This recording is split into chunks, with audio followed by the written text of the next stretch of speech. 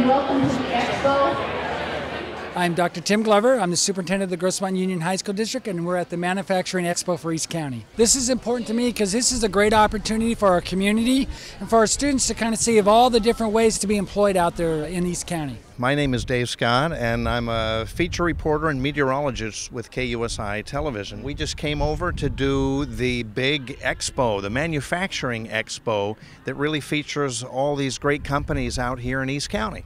Taylor is a spot for people with all levels of experience. We reach out and we're kind of involved in different parts of the community. So, part of this Manufacturing Expo is that you get to see all types of manufacturing. There's hands-on manufacturing, mechanical, and this robotic. There's underwater manufacturing where you build underwater basically. And all of that is assembled right here in East County in El Cajon. If any students are interested in manufacturing, just get your foot through the door. It's a great opportunity for people to start, planning out their future. The main thing you got to do is just do what you're doing right now and keep that rolling, and then kind of figure out what you'd love to do. I'm just a high school student that is looking to get ideas about what type of engineering and manufacturing opportunities there are. Whatever work that you find, it's something that you really want to do. You'll be successful in it and you will make money. Manufacturing in general is critical to what we do.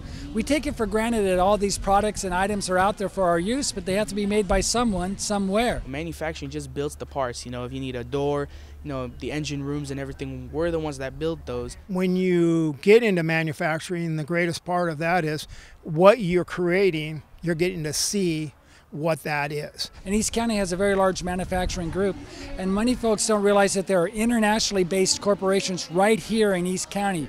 El Cajon's got a lot of manufacturing going on here, and so I want to be able to know the people I'm dealing with and be able to go over and talk to them, have lunch, deal together, make it work. This is a great opportunity to come and see some of the different manufacturers, to talk to them about what are the necessary requirements and skills and certifications to be in the manufacturing field. So the more that you do it and the more that you tell people that you love doing this, the whole world will come around and support you.